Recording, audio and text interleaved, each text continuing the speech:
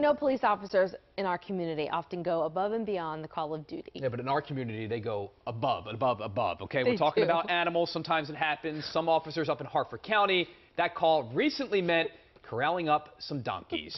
All right, this is a photo from the Bel Air Police Department. They shared these photos on Facebook. Officer Walsh was on Route 24 late last night when he drove by the two very friendly donkeys. Like, this is real. This happened. We're not lying to you, okay? With the help of some of his fellow officers, they were able to get the donkeys onto a trailer and then back to their owner. If we actually made a list of all the animals that have been corralled up here in our area over the years. Sorry. Donkeys, zebras, pigs, bulls. It's Dr. Doolittle up in here. Okay. All right.